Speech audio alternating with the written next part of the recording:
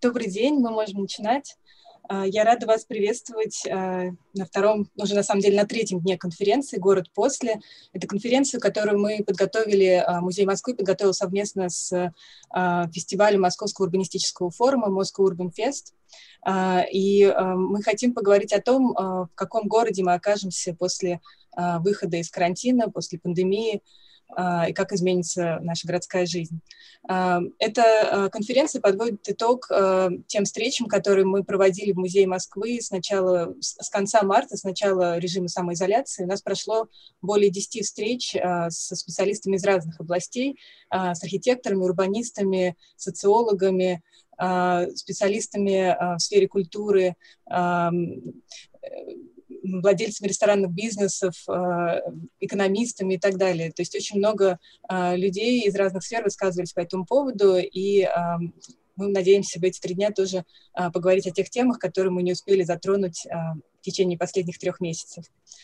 И я очень благодарна Скотту за то, что он согласился сегодня обсудить с нами тему цифрового города и присоединиться к нам из Мельбурна. Там сейчас уже вечер. И я, наверное, в первую очередь представлю сейчас Екатерину, и Екатерина уже представит более подробно Скоттом Маккуайра, который сегодня участвует в этом диалоге. Екатерина Лапина-Кратасюк, кандидат культурологии, доцент департамента медиа, факультета коммуникации, медиа-дизайна Высшей школы экономики, старший научный сотрудник лаборатории историко-культурных исследований Шагир Анхикс и доцент Шанинки. И передаю слово Екатерине. Спасибо. Спасибо большое, Мария. Я хочу сказать, что сегодняшняя встреча для меня самое большое событие, потому что с 2014 года мы с группой коллег ведем исследования в области медиа и города. И вот как раз катализатором этого интереса стали книги Скотта Маккуайра. Поэтому для меня сегодня очень большое событие, связанное с тем, что есть возможность поговорить с автором тех книг, которые так вдохновляли нас на наши собственные исследования. Скотт Маккуайр, профессор медиа и коммуникации Университета Мельбурна, Австралия, сооснователь исследовательского отдела общественных культур или публичных культур, как мы говорим, public cultures Мельбурнского университета. Мне кажется, самым важным в работе Скотта Маккуайра, что он проводит междисциплинарные исследования на пересечении исследований цифровых медиа, современного искусства, урбанистики и социальной теории. На самом деле, как правило, исследования города и медиа или города и социальности, они не охватывают такой широкий спектр дисциплин, поэтому в определенном смысле такого рода исследования являются уникальными в мировой практике. И я хочу сказать, что русскоязычной академической публике повезло, потому что 2 книги Скотта Маккуайра были переведены на русский язык. Скотт – автор книг «Медийный город», «Медиа, архитектура и городское пространство», и 2-я книга «Геомедиа. Сетевые города и будущее общественного пространства». Обе книги переведены на русский язык, но я на самом деле очень жду, что появится издатель 3-й книги «Art Seen Under Digital Light. Photography, the Image and the Aesthetics of Data». Книга вышла в 2018 году. Название на русский можно перевести как «Искусство в цифровом свете. Фотография, образ и эстетика данных». И мне кажется, что эта книга действительно станет очень, когда она будет переведена, надеюсь, на русский, она станет очень важным звеном, как бы важной частью вот этой трилогии о медиа и городе. Особенностью исследований Скотта является то, что он рассматривает город как медийно-архитектурный комплекс, да, то есть действительно не как бы останавливается только на медиа как ключевом объекте изучения, а скорее связывает вот эту медийность города, которую мы сегодня наблюдаем, технологичность города, которую мы сегодня наблюдаем, с теми процессами, которые начались еще в XIX веке. И это тоже, мне кажется, очень важный такой культурологический аспект его исследований. И начиная как бы наш разговор, я хочу буквально чуть-чуть предварительно сказать о некоторых условиях. То есть именно из-за того, что подход Скотта, он в большей степени связан действительно с историей, с культурой, с историко-культурным и социокультурным контекстом городской жизни и городских медиа, мы сегодня будем говорить о таком человеческом измерении данных. Мы не будем говорить о том, как они собираются, или о тех технологических структурах и математических моделях, которые лежат в их основе. Мы скорее поговорим о том, как данные, их сбор, хранение, участие в этом сборе горожан и как цифровые технологии, к которым в ситуации пандемии мы невольно обращаемся гораздо больше, чем в жизни до пандемии, как они меняют жизнь горожан, представление их о городе, их связь, их отношения с городским пространством и друг с другом. И начнем мы, может быть, с самого общего вопроса. Вообще коронавирус подтвердил многие, в том числе и мрачные прогнозы исследователей цифрового и умного города. Но эти прогнозы воплотились как бы несколько в неожиданных параметрах, неожиданных формах. Так, в основном исследователи умного города в качестве рисков смартизации выдвигают те аспекты, которые не очень связаны с человеком или в которых человек присутствует как такая как бы функция технологий.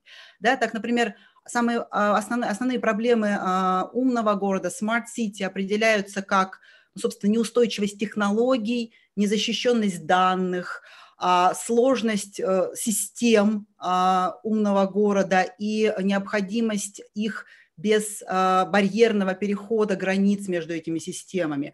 А человек присутствует в этих теориях как хакер, как тот, кто стремится взломать эти системы, или как тот, кто совершает ошибки, да, потому что человеческие ошибки, они также рассматриваются как большая часть рисков для умного города. Но одновременно мы все, как горожане, живем, осуществляем нашу социальную жизнь в городе, который пронизан цифровыми технологиями, который пронизан данными. И нас сегодня будет интересовать вопрос как раз вот этого человеческого измерения, того, как люди ведут себя и как они меняют свои повседневные практики в условиях обилия данных и в условиях необходимости опираться на цифровые технологии. Так, например, еще до пандемии исследователи New Digital Privacy обращали внимание на то, что те удобства, которые дают нам системы электронного правительства или онлайн-банкинга, они очень соблазнительны, но одновременно мы, как бы, пользуясь этим удобством, не обращаем внимания на то, что эти системы имеют и обратную сторону, темную сторону, они дают возможность развиваться новым киберпреступлениям.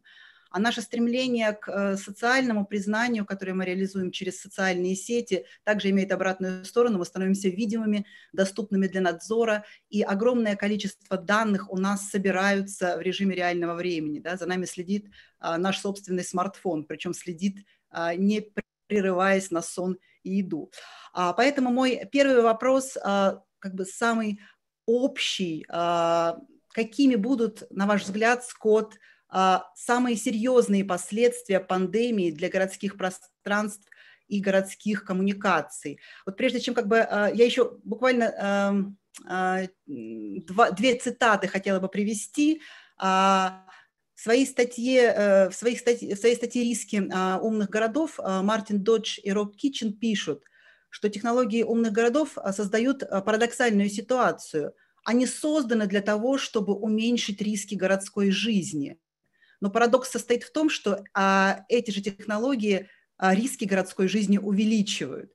Я просто обратила внимание, что цитата из вашей книги «Медиа, город», она как бы отмечает тот же парадокс, но несколько с другим знаком. Да? Вы пишете, что парадокс медийного города состоит в том, что медиа не только породили кризис городского пространства, но является ответом на этот кризис. Поэтому, возвращаясь к моему вопросу, какими будут, на ваш взгляд, самые серьезные последствия пандемии для городских пространств и городских коммуникаций, и насколько медиа помогут преодолеть этот кризис, насколько цифровые технологии, которых сейчас так много в городе, помогут преодолеть этот кризис?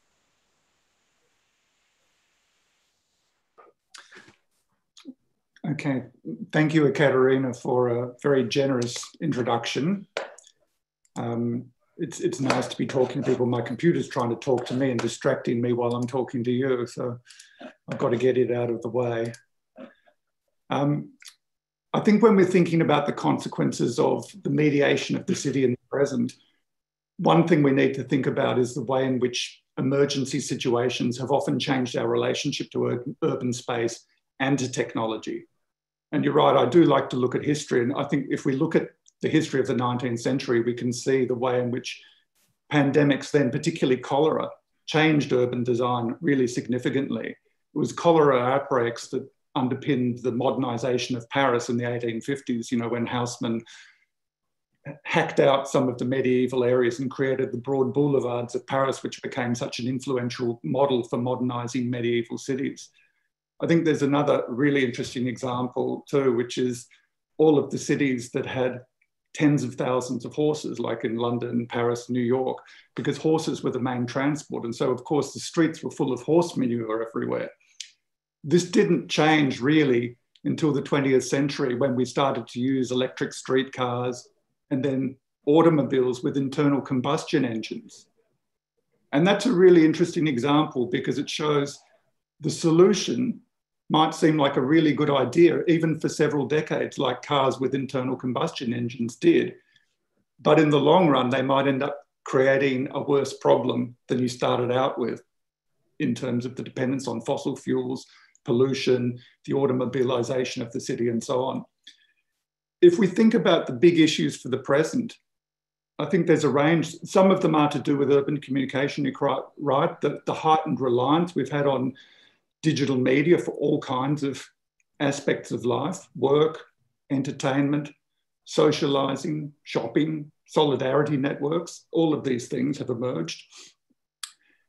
But I think that there's also more basic aspects that we've come to really appreciate about cities, about the public space in cities. We've really depended on public space for getting outside if we can, to have relaxation, mental health. So I think that's made us aware of aspects of cities, the unequal distribution of public space, that some people don't have access to it. And that's very challenging for cities. I think that we're starting to have to question the whole design of cities around density. And that's something we might want to talk about a little bit more. But cities, the whole rationale for them has been agglomerating people together. And obviously this becomes problematic at a time of pandemic. So we have to think about how we manage density in cities. And then the third thing that I think is really important, which you're referring to as the dark side of the smart city, of digitization, is the increased capacity for tracking and tracing of populations, for surveillance on a mass scale. And I think this is something that people were aware about, and it was some of the critiques of the smart city were often about that orientation towards pervasive surveillance and pervasive data capture. And that's come up in particular ways in the pandemic as governments have tried to respond to monitoring populations by using apps on mobile phones or even developing forms of digital passports and so on. So I think all of those aspects are really important in the current situation.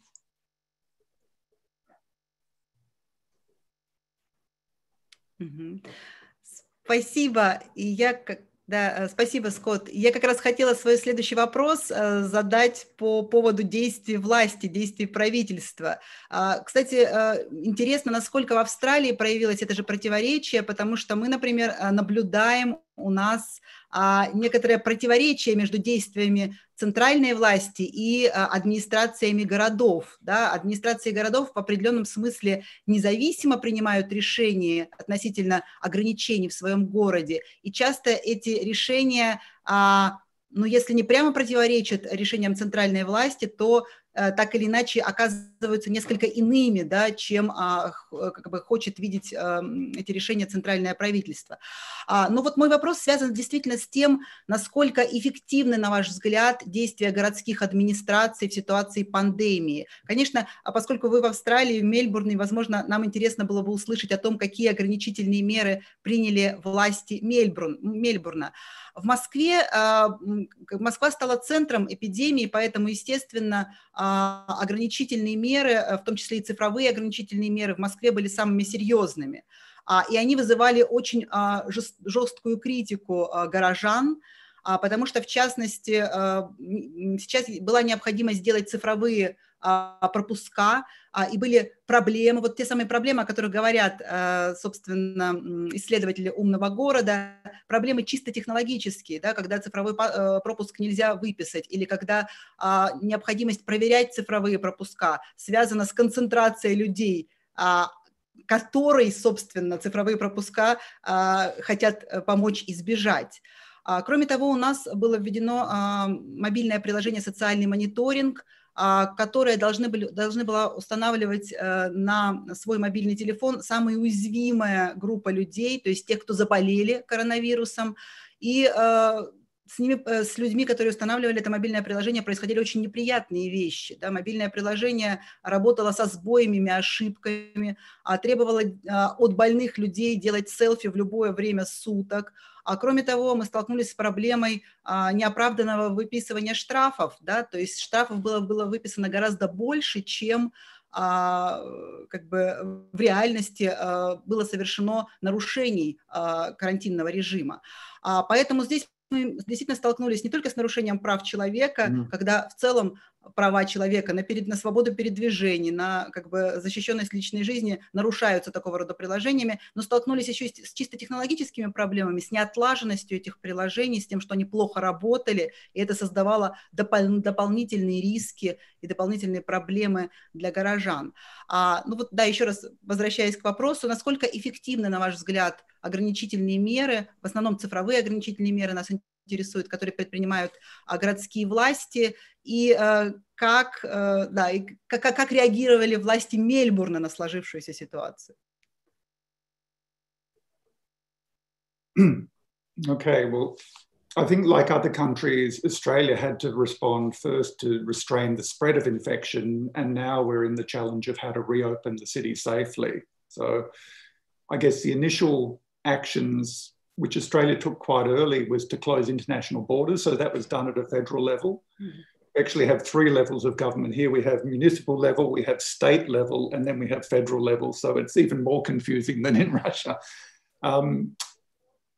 The Australian government closed international borders. They established mandatory quarantine for returning travellers. So everybody had to go into a hotel for 2 weeks if they were coming back from overseas. And then there was mandatory self-isolation for people who had the COVID-19 infection. And it's interesting because you didn't have to put new laws in place to do this. Most governments have historical laws that give them quite strong powers in relation to health pandemics, so that they can put constraints on movements and so on and so forth. I think some of the next restrictions, it's similar to what you say, different states made different decisions. Schools were closed earlier in Melbourne than in some other parts of Australia, and the federal government didn't really want that to happen at the time. But soon non-essential businesses were closed, and then by the end of March, we were in extreme lockdown. And that meant that you could only go out of your house for 4 reasons. You had a medical appointment, you needed to do essential shopping, you were doing exercise, or you were caring for a family member who needed help. If you went outside for other than that, you could be fined, similarly. Wasn't using a tracking or tracing app for that, though. How successful have the measures been? I think on international terms, Australia's been very successful in containing the spread of the infection. I think we've been very fortunate in that, and as an island, as a large island, it makes it maybe easier in some ways. But the number of infections is around 7,500 for the whole country. The number of deaths is just over 100, and it's really dropped. There's been major impacts of that kind of lockdown, though. And of course, unemployment is one, and the impact on people's mental well-being and their health is another. All of the surveys show a lot of people feel very depressed. Yeah. And this is particularly for people living on their own. And this is a more common condition in cities around the world, especially for older people. A lot of people find themselves living in a single person household. Over the last couple of weeks, we've started to see the reopening of the city a little bit. Children going back to school, some people going back to work, some cafes reopening, but new rules about how many people can be there. Some professional sport starting, but no crowds around them, just playing the game and it's on television. And you're still asked to work at home if you can. So I'd say the measures taken in Australia so far have been mostly reasonable and mostly effective. They've been based predominantly on medical and scientific advice, which is unusual to some extent because our government's response, for instance, to climate change hasn't always been based on scientific advice. It's been more ideological. You mentioned the social monitoring app, and the use of these kinds of smart city these monitoring apps. And you're right, I think that's something, that kind of capacity to gather data about people is something that was part of the smart city imaginary. Many countries around the world have developed contact tracing apps or monitoring apps. I think there's dozens of them now, but how they do it is a little bit different. What sort of data they capture, who stores it, what it's used for, and so on, whether it's obligatory or whether it's voluntary. The Moscow one, the social monitoring one you mentioned, seems, from what I can see, to be quite onerous. While it's limited to those who had infections but weren't in hospital, it gains access to the user's location, to their phone calls, to their camera, so they can upload the selfies, to other data. It's not clear why the app needs all that data in order to monitor compliance with self-isolation. As I understand it, also the data is stored by the city government for up to a year, and that seems also intrusive. Australia also developed an app called COVID Safe for smartphones, but it's a bit different. It's not monitoring, it's about contact tracing. So it's similar to the one that was developed in Singapore. So it's voluntary, it doesn't record location data, it uses Bluetooth so that if you come in contact with someone else, say within 1.5 meters for more than 15 minutes, it'll log the details of their phone. And then it's only if you got sick, you can give consent to upload that data to a registry, and it helps the medical experts then trace the contacts that you might have been in touch with.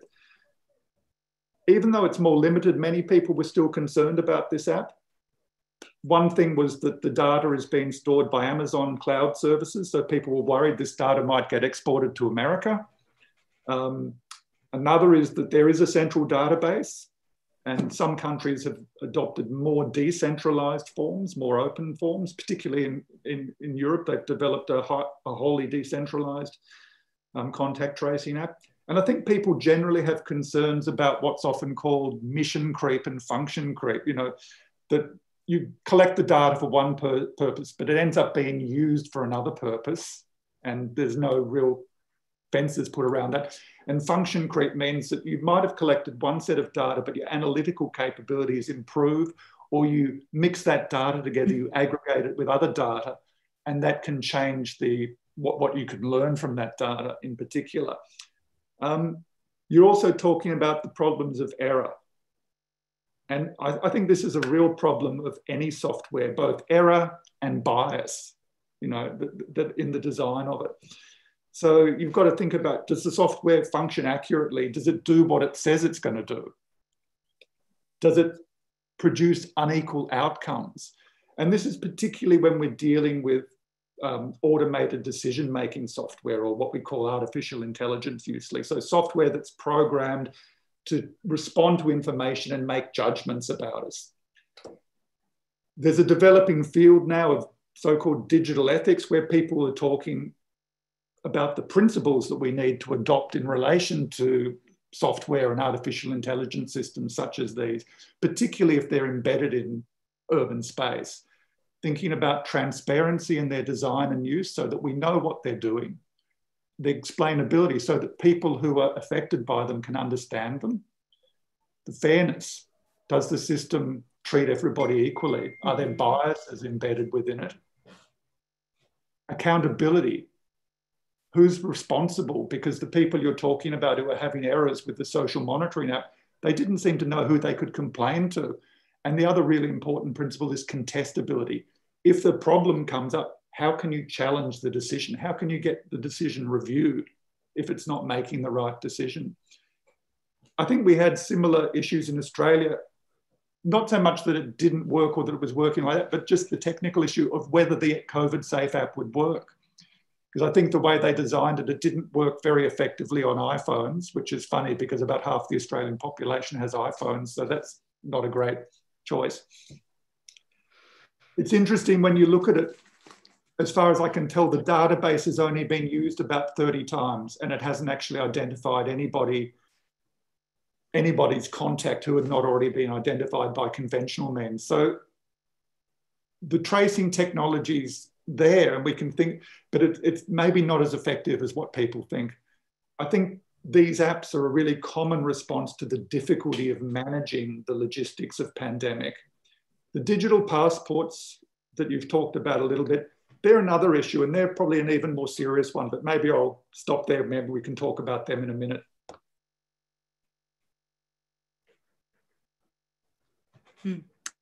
Спасибо большое. На самом деле, действительно очень важный вопрос, связанный с вот, вторичным использованием данных, которые собираются первоначально для того, чтобы остановить пандемию. Да? У нас на самом деле очень сильно возросло количество мошеннических звонков, да, от якобы банков, да, и огромное количество людей подверглись таким как бы, психологическим кибератакам, и часть из них потеряла свои деньги. Да, и действительно встал вопрос о том, с чем связано, была ли это утечка данных, да, данные, которые были собраны с одной целью, использовались с другой целью, или действительно просто то, что все люди сидели дома, приводит к такой актуализации киберпреступности. Как бы, действительно, киберпреступность, насколько я могу судить, сейчас одна из самых важных тем в статьях, посвященных умному городу. Да? То есть речь идет действительно о том, что банки больше никто не захватывает с пистолетами и в масках, но, тем не менее, количество преступлений, связанных с нашими деньгами, с банками, оно очень сильно возросло.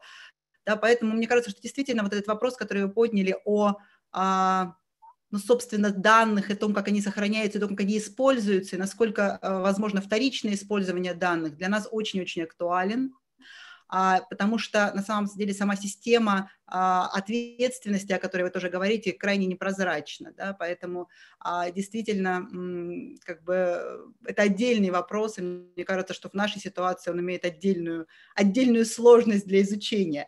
Но мой следующий вопрос связан скорее с психологией, о которой вы говорили чуть раньше. Да? Почему вы сказали в начале, что городское пространство нам просто необходимо для психологического здоровья, нам необходимо быть в городе, нам необходимо собираться в публичных местах города, чтобы чувствовать себя нормально. Да? И мой вопрос состоит в том, почему люди, ну, в частности в Москве, так остро переживают локдаун. Почему, как бы, хотя очень большая часть людей уже работает онлайн, да, уже как бы сознательно запирает себя в квартире, например, во время подготовки какого-то проекта, так остро психологически воспринимает как бы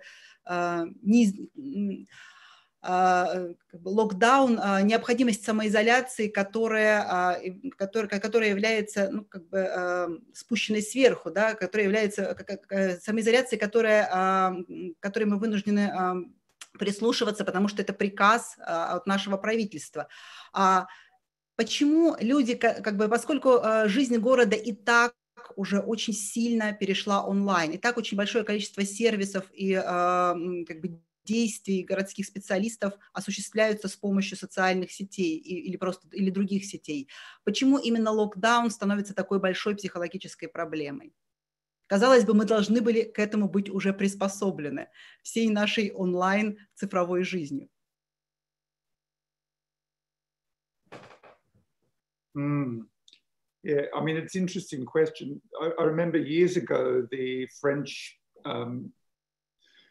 theorist Paul Virilio talked about how popular television screens and then computer screens were in the home.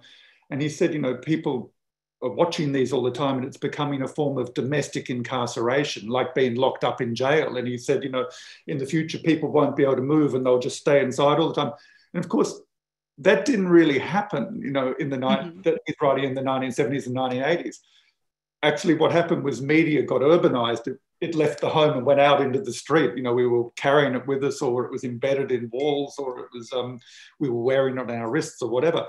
But I think that this idea of domestic incarceration has returned with a vengeance in the context of the pandemic. Why does it affect us so badly? Look, I mean, for some people, working from home is not new. I mean, as an academic, I work from home quite a lot. I have done for 25 years. But that's not the case for others. And even if you are used to working from home, doing it now is really different because you're not at home on your own. You're there with your children or with your partner, and you're all on top of each other and having to do it. One reason I'm in my office tonight is my house is very noisy on a Friday night and I couldn't talk to you from there. I think the other point is that what we're doing online, you know, if we're working at home, going to work is not just about doing tasks. It's about going out into the city, and it's also about interacting with other people at work or on the way there. And this social interaction is hugely important for our mental well-being, but it's also hugely important for our creativity.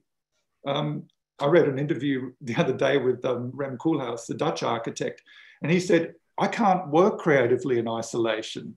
I can't, you know, he's saying, on my own, I can't work without all of the stimulus that I get from being in company with other people. And I think there's plenty of evidence that the kinds of informal interactions we have with people when we're at work help us to solve problems. You know, that the discussion you have over a cup of coffee or when you bump into somebody in a corridor or whatever, they tend to work much better than the structured meetings and the structured collaborations. I mean, they can do some problem solving, but it's actually the spontaneous, very short-term interactions that become so important to us. So when these things are taken away from us, it can make our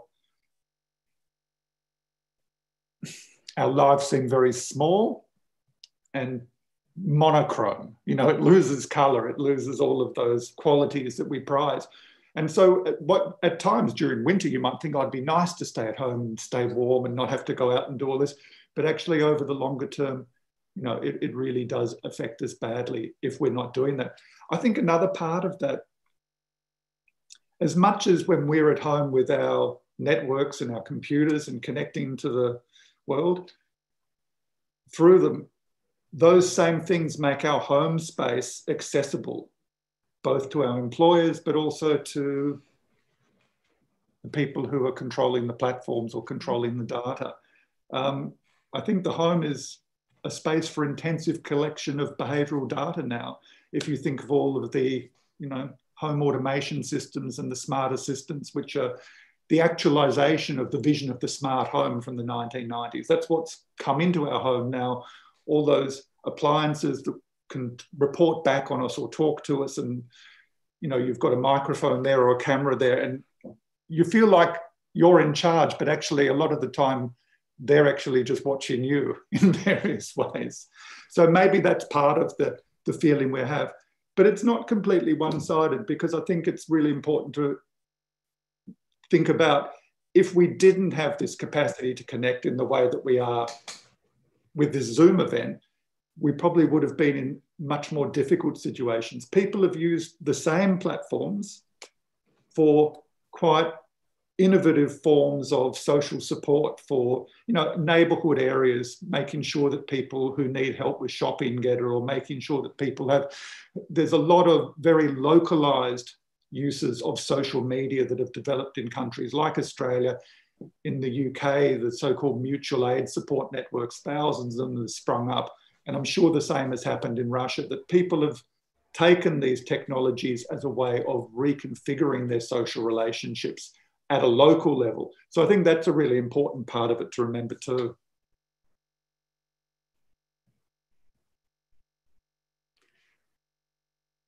Да, да, я как раз хотела сказать, что на самом деле многие пользователи отмечают как раз повышение интимности, да, то есть они говорят о том, что в ситуации самоизоляции они начали больше общаться с родственниками, больше и дольше общаться с друзьями, они не тратят время на дорогу, и вот это пресловутое одиночество в городе высвобождает время для более как бы сложной такой, может быть, более сложной коммуникативной ситуации, которая реализуется через онлайн-приложение, через онлайн-общение. С другой стороны, мне кажется, очень важным то, что вы сказали вот как раз по поводу доступа, да, что действительно дискомфорт представляет то, что теперь в наш дом получили доступ очень много. То есть дом перестал быть нашим приватным пространством, да, потому что огромное количество служб и наш работодатель получили доступ в наши дома. И это действительно действительно создает некоторый дискомфорт и уже связано с тем, что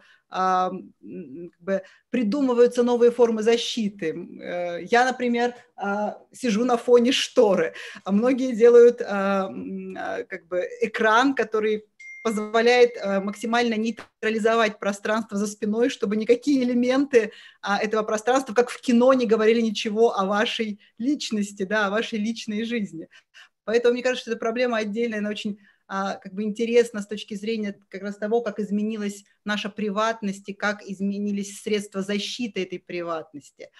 Но я хотела еще как бы обсудить с вами вопрос, собственно, экономики города и ее связи и зависимости от цифровых сервисов.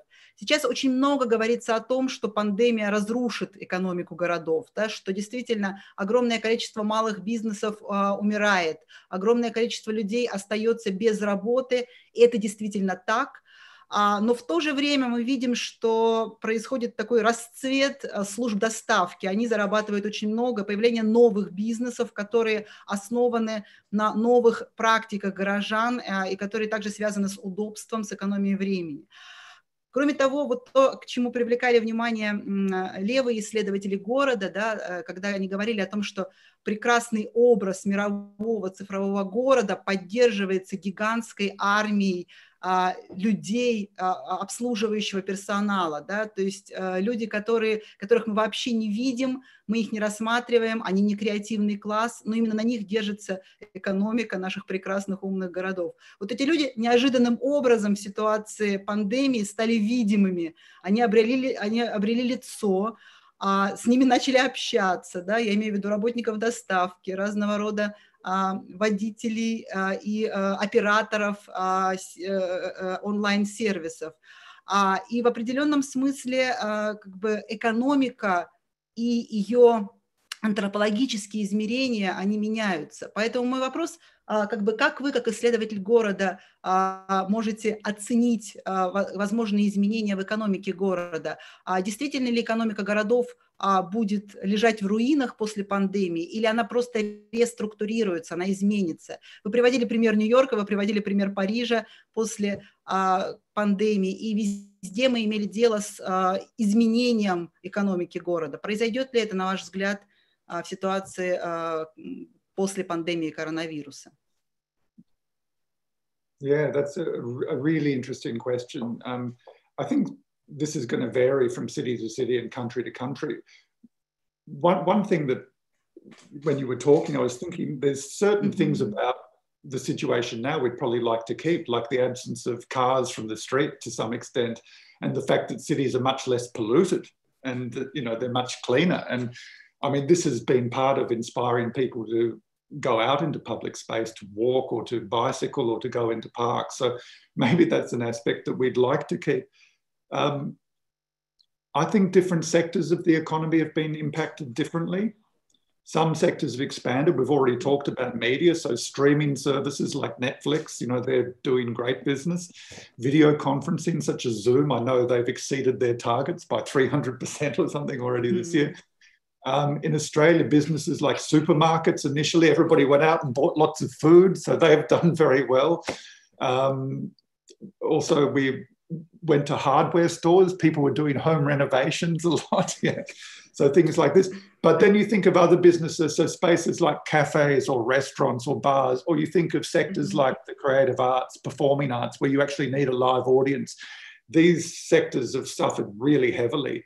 And I think while the effects are mixed and, you know, you say, yes, there's more of these, you know, people who are doing deliveries or call centers or online shopping, or these tend to be fairly low paid, precarious sorts of jobs.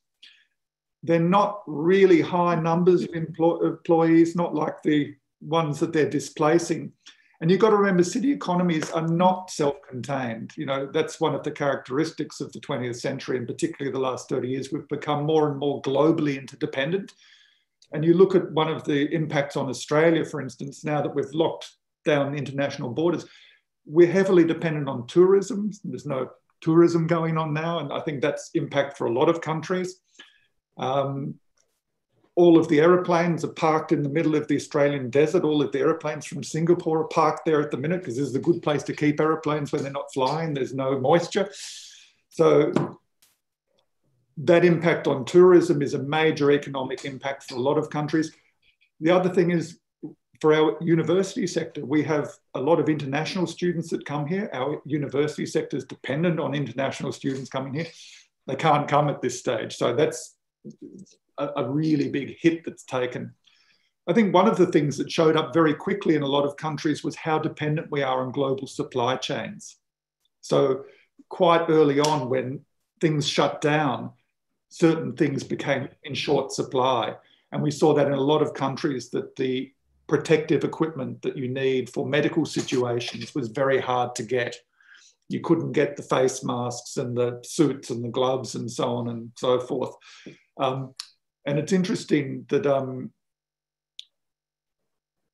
you know, the impact of the unemployment that you talked about, again, I think this is unevenly spread because, at least in Australia, it's fallen disproportionately on women, probably on people who already had part-time employment, who were more precarious in their jobs, and it's fallen disproportionately on younger people. So the economy is being restructured, but I fear that actually the people who had precarious jobs are going to be made more precarious, and it's going to widen the gap between those who do have ongoing full-time employment and people who are working in the so-called gig economy, where they have to get a little bit of work here and a little bit of work there. What's the future going to be? I think, at least in the short to medium term, a lot of countries are rethinking their dependence on international supply chains. They want to become more locally self-sufficient, at least for, you know, vital items. I'm not sure how this will help us revitalise the tourism sector or the creative arts sector, for instance, how we can go back to going to see live music in, you know, if we've got to sit 2 meters apart from each other, how this will work in theatres, or, you know, that will be very challenging to see those sectors be revitalised in some way. So I think the impacts are going to be mixed, but for some sectors, very challenging.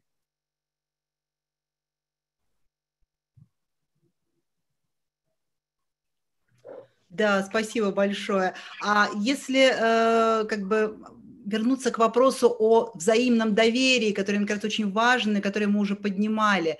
Вот, например, Лев Манович в одном из своих постов в Фейсбуке написал, что с его точки зрения то, что в Южной Корее так быстро, да, была преодолена пандемия, да, что последствия пандемии не были такими серьезными, связано с довольно большим уровнем доверия между властью и обществом. Мы, конечно, замечаем в Москве, что у нас доверие между властью и обществом очень слабое, да, и это также приводит к более серьезным последствиям. Но существует еще и проблема доверия между горожанами. Вы упомянули, что то, что мы больше общаемся онлайн, активизировало онлайн-солидарность, да, то есть многие люди используют социальные сети, чтобы помогать тем людям, которые оказались в более сложной ситуации, да, и люди находят друг друга для решения сходных проблем. Но одновременно, если мы говорим именно про городское пространство, то там ситуация кажется прямо противоположной, потому что люди меньше доверяют друг другу, они воспринимают друг друга в прямом смысле как источник опасности, да, как бы каждый встречный человек, горожанин, может быть источником заражения, может быть источником вируса, да, и поэтому действительно само пребывание в публичных пространствах города, оно теперь связано с совершенно другими взаимоотношениями между людьми. Просто вы в своих книгах часто говорите именно о пространственно-временных социальных отношений, даже называете город пространством отношений, да, relational space.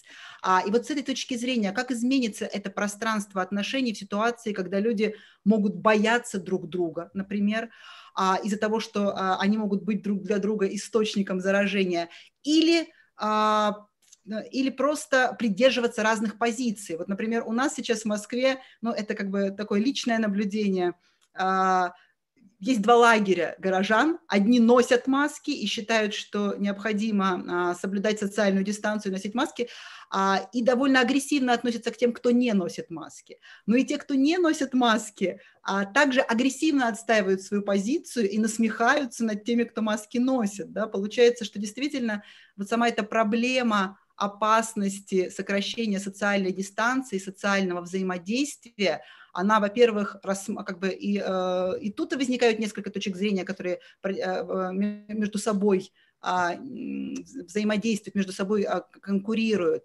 И они очень сильно изменяют отношения горожан друг к другу в публичных пространствах. Поэтому мой вопрос может быть связан с тем, насколько, с вашей точки зрения, возрастет недоверие и враждебность людей друг к другу в пространствах города после пандемии.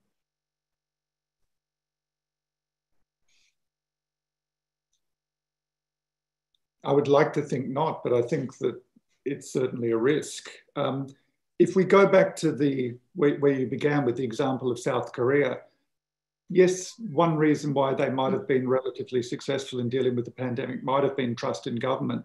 But I think there's also other factors, because South Korea has had experience with similar pandemics twice in the last 20 years. So they were well organized. They knew what they were dealing with. They had systems in place. The most extraordinary outcome, I think, is Taiwan, which is very close to mainland China, and it's had almost no rate of infection. And again, they were very well organized. They have a very good medical system, but they've had 2 previous COVID outbreaks in 2002 and 2009 or something. So they've had experience of dealing with this. So, and maybe that's created public understanding and public trust. I think the issue you raise about how we're going to behave towards each other, you know, and particularly, you know, this issue I was raising earlier about the urban density, because part of what attracts us to cities, to live in cities, is the density of population, you know, and there's always been different reasons given for density, which is partly economic, that you have diverse buyers and sellers coming together there, so it creates economic activity. But it's partly a social rationale, which is when you are mixing with a whole lot of different people, this produces cultural creativity, cultural innovation, because you're exposed to ways of life and ways of thinking that aren't yours. It's not the small town, it's a much more wide open situation. And so I think the question of trust has always been a challenge for modern cities. You know, you go back to the idea of Zimmel at the beginning of the 20th century saying, the key experience of living in the city is living among strangers. You know, it's not the stranger in the small town comes and then they move on, or if they stay, they become someone you know. In the city, most of the people you're among are people you don't know personally. So this question of trust is always a key issue for the city. It's been there for the modern city's history. It's what I would talk about as public civility.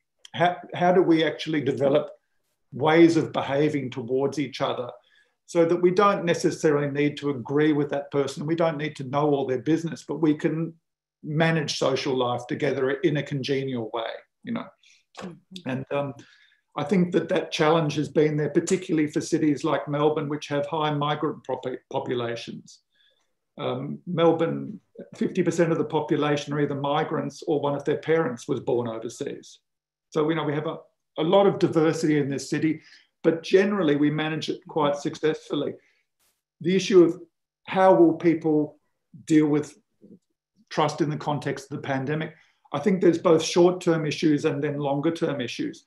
In the short term, we did see some concern expressed in Australia about people who looked Chinese or even Asian, you know, that they might be a source of infection. Some people thought this. There was some public education campaigns around that saying, you know, the virus doesn't discriminate, so neither should we. But there was an upsurge in that kind of ignorant activity. I think that the issues about reopening the city, they're starting to come up now. You know, how do you manage how many people are on public transport? If it gets too crowded, how do you tell people stay off or stay back, or, you know, will there still be prohibitions against touching, against hugging and kissing? For how long? the question of how you communicate with other people, because normally, you know, you make eye contact or you smile, but if you've got a mask on, it's hard to smile. So do we invent some other gestures, or do we, you know, people are talking about this as a kind of new choreography. You remember Jane Jacobs wrote about the choreography of the streets. We have to think the choreography of the streets a bit differently, because that experience, that pleasure of being crowded together and jostling each other is now no longer what we can do. So we've got to think of how we can enlarge the pedestrian spaces, maybe even temporarily, and how we can use new forms of urban communication. So while we have physical distance from each other, maybe we don't have social distance. Maybe we can connect to each other, but keep that physical distance. In the longer term, I think the real challenge is going to be around urban density. Because if you're saying, we can't afford to aggregate large crowds in the center of the city, we need to have less dense cities, this is a real challenge to the rationale of cities, and particularly to their sustainability. Yeah, because if cities sprawl more and more, and that's when you need transport, and transport needs dense networks. So working out how to deal with this is going to be a really big issue. The idea of the walkable city, or of the 15-minute city, where you have, you know, the resources you need within a 15-minute walk or a 15-minute bike ride, that's been around for some time. It's a very attractive and desirable idea.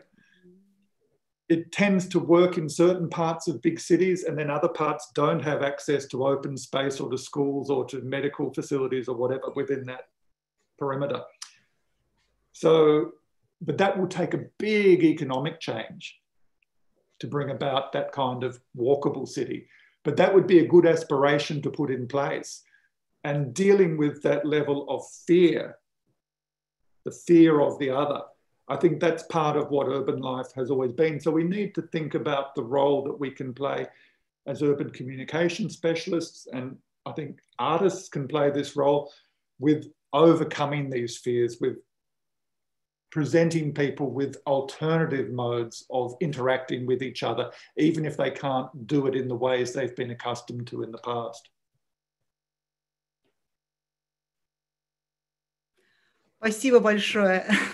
Да, мне кажется, что вот это как раз было очень важным выводом, да, из всего нашего разговора, который, собственно, был связан как раз с человеческим измерением тех последствий, да, для городских медиа, для города, который мы сейчас переживаем. Может быть, последний мой вопрос связан с тем, насколько, знаете, как бы вас слушать — это такое умиротворение, потому что как раз исторический контекст показывает некоторую неуникальность нашей ситуации, показывает, что ничего страшного в общем не происходит, да, что мы переживали это и научились с этим работать. В то же время есть некоторые вещи, связанные, например, с теми же медиа, которые мне представляются уникальными. Ну, например, прекращение кинопроката во всем мире. Такого все-таки не было никогда. Да? То есть даже во время Второй мировой войны кинотеатры во всем мире не были закрыты. Да? Сейчас мы впервые видим, что во всем мире, во всех городах закрыты кинотеатры, закрыты концертные залы. Поэтому мой последний вопрос, может быть, даже как бы скорее попыткой попросить вас сделать некоторый вывод, насколько же уникальна эта ситуация с пандемией, которую мы сейчас переживаем. Да? Есть ли в ней какие-то элементы, которые действительно потребуют от нас совершенно новых решений? Или, в принципе, опираясь на исторический опыт, как преодоление городом таких несчастий, как пандемия, мы можем найти ответы почти на все вопросы?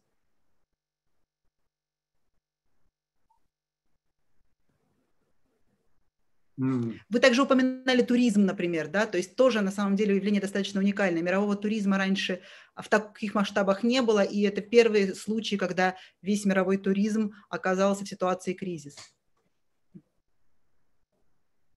You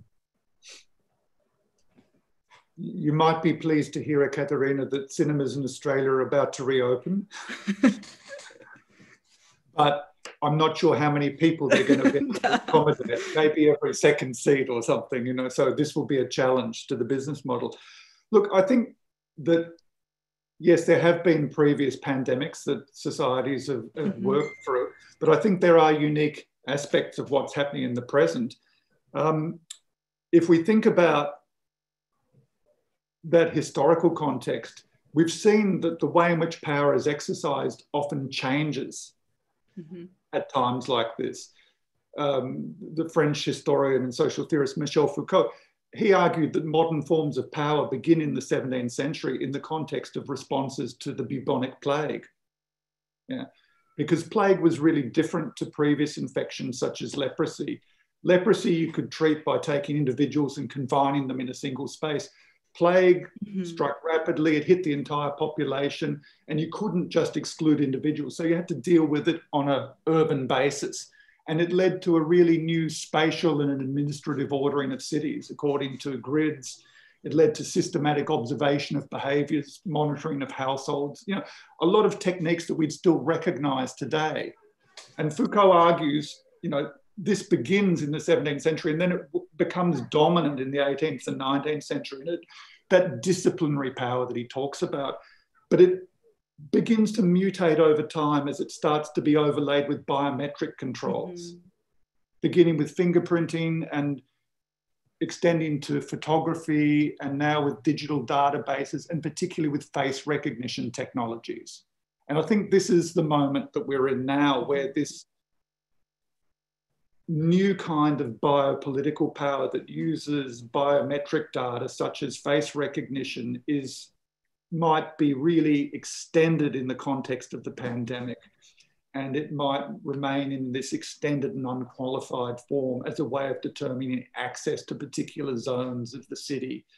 I mean, you've got examples of this already. If you put, you know, you've had surveillance cameras in cities for a long time, since the 1970s, really. You know, they grew up in London in response to the IRA bombings and things. Once you have surveillance cameras linked to digital networks, they're no longer a single camera, but it's a whole network of cameras. When you can connect those cameras to face recognition systems and to a database, you can then start to filter populations in particular ways. A colleague of mine, Mark Andreevich, wrote a piece recently where he described a surveillance system that was advertised in America, in the United States.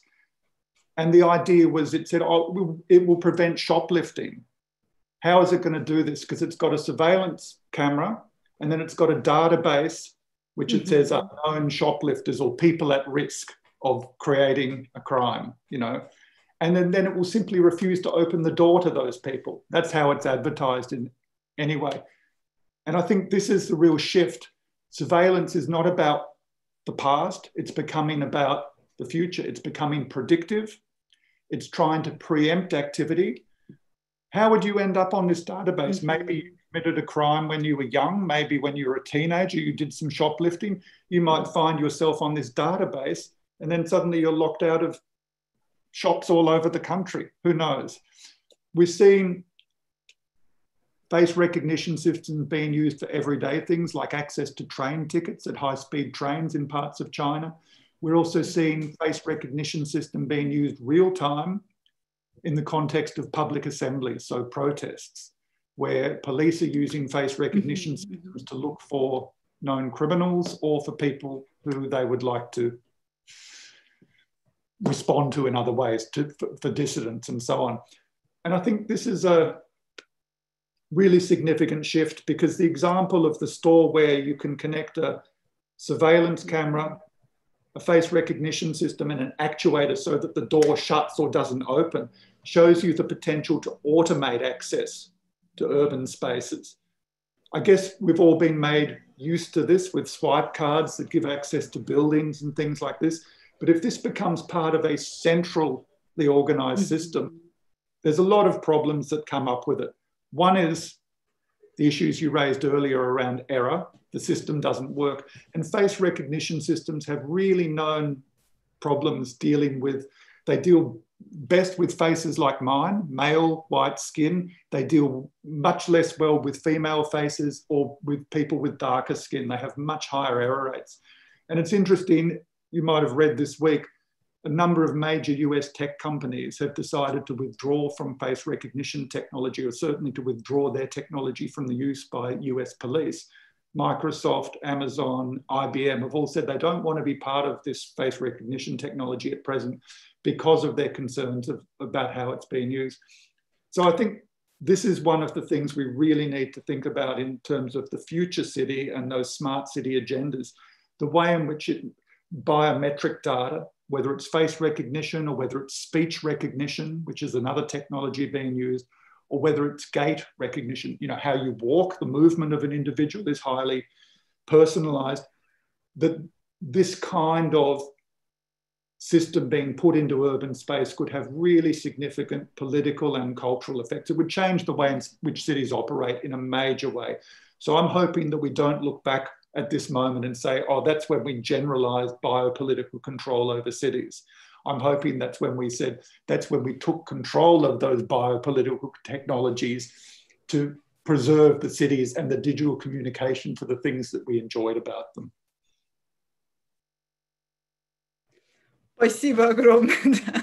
Спасибо, да, это замечательный ответ. И действительно, да. Утопия это будет или антиутопия? Это вопрос совершенно непонятный. Ответ на него сейчас совершенно не ясен. У нас есть довольно пространный комментарий от Пола Кина в чате. Он на английском языке. Может быть, тогда я его озвучу на английском, а наши замечательные переводчицы Лилия и Надя переведут на русский. Как лучше сделать? Наверное, мы так сделаем, да? It has been expressed or perhaps only hinted at by various media around the world that long simmering tensions with regard to societal wrongs have been released or liberated.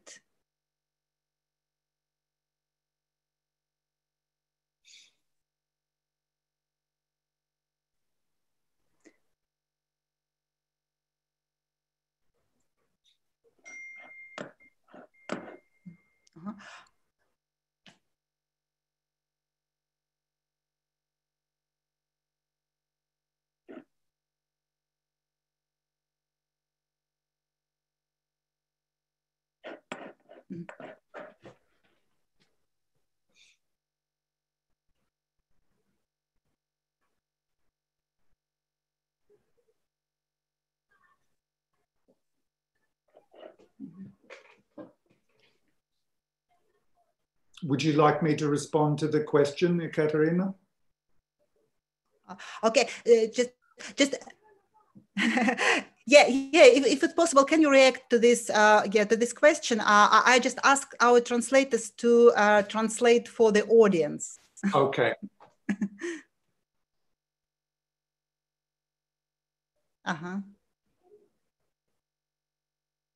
Извините,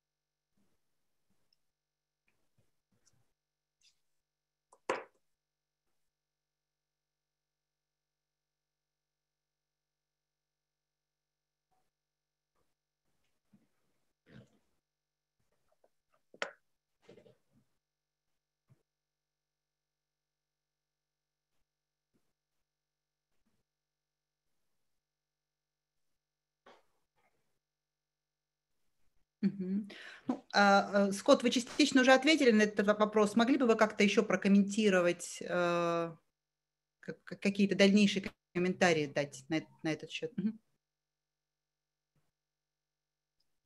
Yeah, I mean, I think that part of what we've been talking about here is absolutely the way in which physical spaces of cities are intermixed with informational spaces, and that those informational spaces create new capacities for people to connect to each other, to organize, to communicate, to collaborate. But at the same time, as digital communication spaces, they're constantly recording metadata about every transaction. And so this is the ambivalence that we see of the condition of geomedia or of the digital city, that on the one hand, there are these new capacities for transnational communication that's very cheap for citizens to organize on a many-to-many, peer-to-peer basis. But on the other hand, a lot of these platforms are controlled by very, very large tech firms, some of whom work in conjunction with governments very closely. The audience members made some reference to the Chinese government, and I think it's interesting. The digital health passports that are being used in China, they've been used in about 100 cities. They're state-backed, but they've been developed in conjunction with very large companies such as Alibaba and Tencent. So these are little apps that are embedded in popular apps like Alipay, which is a cashless payment system very widely used in China, or WeChat, which is their primary, group chat. But it's many more things than that, but comparable to something like WhatsApp. And these little applications give you a kind of different flag. It's using a QR code. You've got to scan it, so you're given a green flag or a yellow flag or a red flag, and this gives you access to certain parts of the city around you. If you want to go on public transport, or you want to go into a market, or you want to go into an apartment complex or something like this. So this is making, it's showing you how the high technology can become very individualized and very granular in terms of its application. But at this stage, it also depends on a lot of human input. So there's got to be guards sitting at all these checkpoints. These are not automated systems yet, although potentially they could be.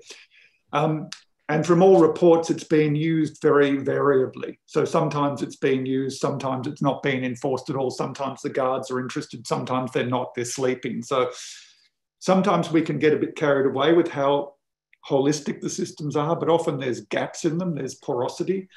But I think that the logic of these systems is quite disturbing, the level of intrusion that they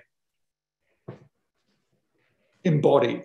And I think that the point that the audience member is making is this isn't just a government thing. There's private companies that also routinely hold really large-scale data about millions and millions of people. One of the things that we saw in the pandemic was that Google and Apple that dominate making mobile phone operating systems, so they have access to data for a lot of people who are using mobile phones.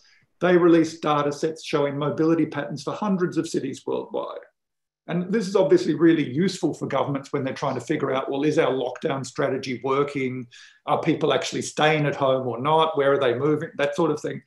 But it should make us aware. These companies are routinely collecting this data. They have access to it all the time.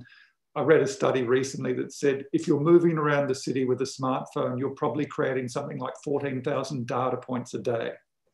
This is a really unique situation that the data is both intense at a personal level, it's micro data, it's granular, but it's also population level. It's being captured on hundreds of millions of people or billions of people. And so this is the unique aspect of our situation and the one that we need to be very concerned about.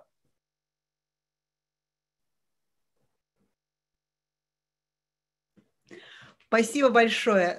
Мы будем заканчивать наш разговор. Scott, it was really great to talking to you and so being in this dialogue with you. Yes. I mean, for me, I've got a lot of interest in important things which I will think over in my research. Excellent. Well, for me too, and thank you very much for the questions and for the opportunity to have the discussion. And I hope that we can do this another time, but in that time I'll be in Moscow in the summer rather than Melbourne in the winter.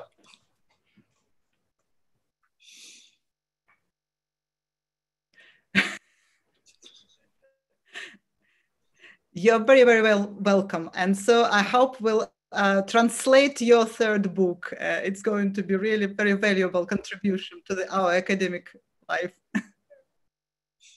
Спасибо. Thank you. Спасибо большое. Я единственное, что вижу, что у нас еще был один вопрос, который мы пропустили. Может быть, все-таки зададим его тоже, если на это еще есть. Дело в том, что мы на него ответили в процессе разговора, да, потому что как раз вот по персональных профайлах, да, о сборе персональной информации, о том, как это влияет на приватность, мы достаточно много говорили, как мне кажется. Хорошо.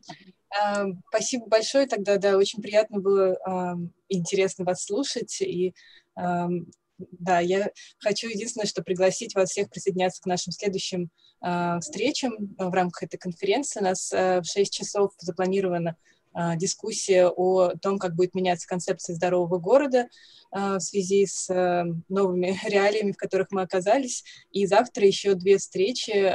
Встреча, посвященная новому такому тренду бегство за город, интересы к загородной жизни. И последняя встреча – это встреча с художниками и кураторами, с которыми мы тоже очень хотим поговорить об обновленном городе. Спасибо большое. Спасибо.